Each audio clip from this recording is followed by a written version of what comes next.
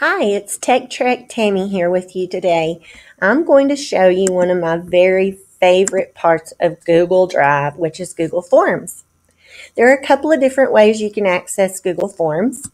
If you are in your Google Drive, you can click on New. Usually you have to scroll down to More and then click on Google Forms to bring up a blank form or a form from a template. If you click on from a template, this actually takes you to the template gallery for Google Forms, either within your organization or your personal account. We are just going to start with a blank form today. So I'm going to click on that. The very first thing that we have to do when we create a form is to give it a title. So we're going to click in the upper left-hand corner. It's either going to say Untitled Form or Blank Quiz, depending on how you chose your form. I'm going to call mine Practice 365 because I have no idea how many other practices I've created. And then I'm going to click down here in the form itself, in the title area, and generally it brings that title down, but we're going to go ahead and type it in today, Practice 365. All right, so a few things across the top before we continue. The first thing that you're going to see is a puzzle piece. Now, you may not have that puzzle piece yet if you have not added any add-ons to your form. It's actually add-ons, and you get add-ons from coming over here to click on add-ons. And add-ons are extra little helpers you can add to your form. So if I click on my add-ons, I have all questions required, check it out, choice eliminator, and there are others that you can have as well. The next one is the color palette. This helps you change the background of your form. Keep in mind it only actually changes the top part.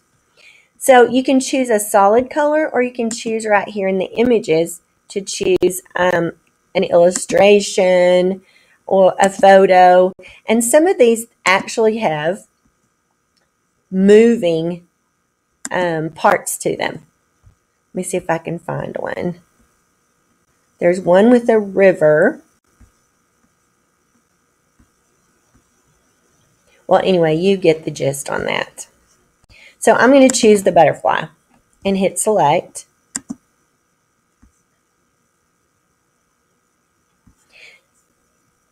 Then I'm going to come back to my form, and this little button right here that looks like an eyeball is the preview. What happens when you click the preview is that it opens to the front side or the side of the form that your students or your teachers will see when you send them this form.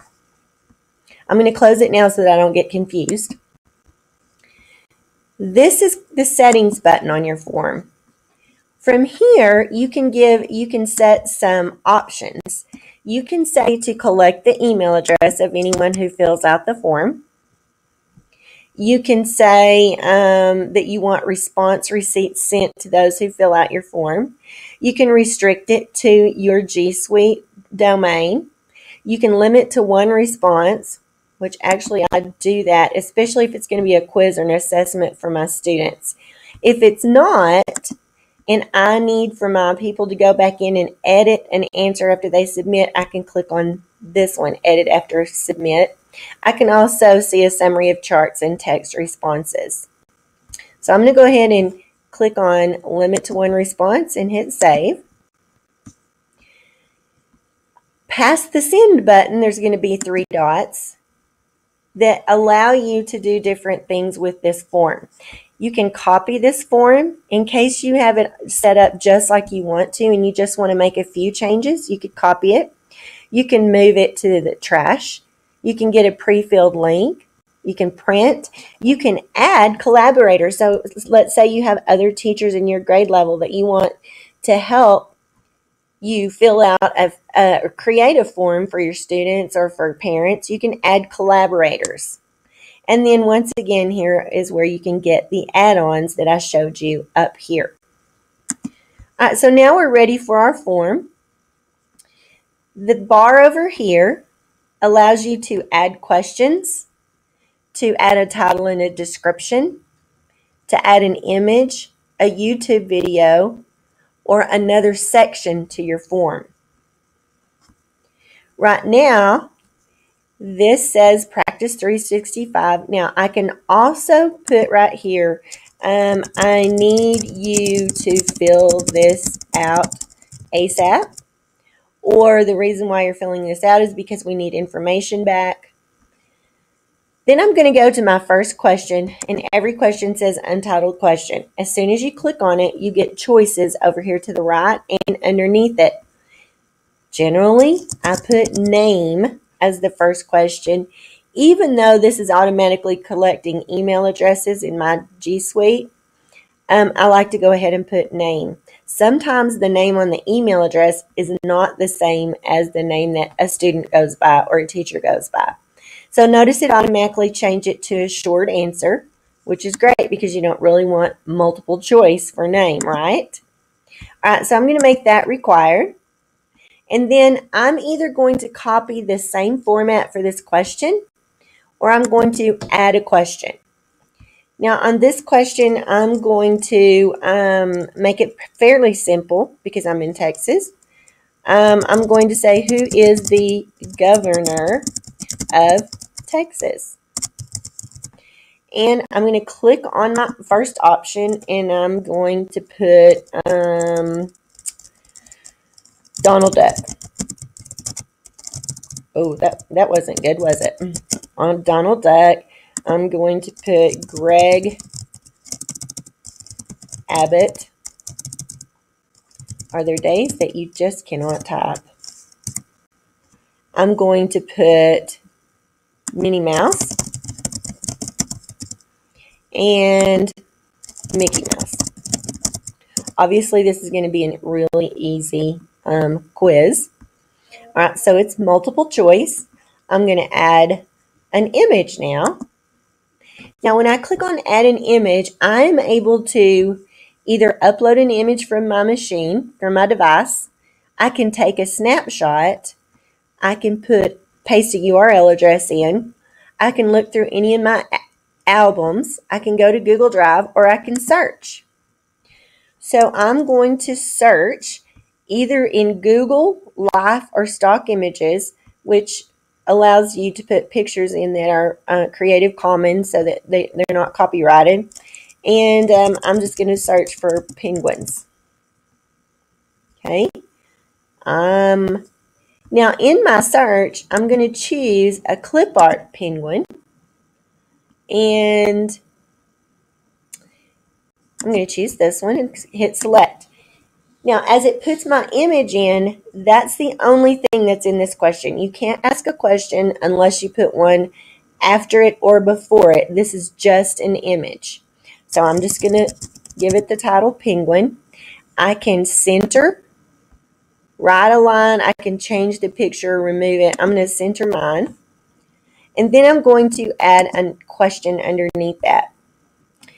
And I'm going to say, please tell me what you think the penguin would say to you. Now, automatically it recognizes that as a paragraph. The difference between paragraph and short answer is you can make it as long as you want when it's in paragraph form. Okay? I'm going to click required because if I don't click required, they don't have to answer it. Next, I'm going to insert a YouTube video. Now, YouTube is a Google product. I'm going to search for penguins for a YouTube video. And there are tons of videos about penguins. Now, keep in mind that if you are going to assign this to your students, you would want to preview this first, but I'm going to assume this is safe. All about penguins for kids. I could preview it here. I'm going to go ahead and select it. Again, I'm going to center that because I'm just kind of strange like that. And at the top, I'm going to say, please watch the entire video for a discussion we will have in class. All right, now at the bottom, I may want to add a discussion question and I may not, but I think that looks pretty good.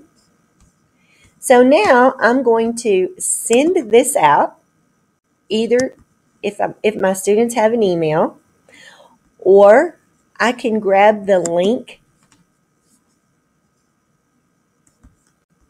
and copy it, or I can add a shortened URL.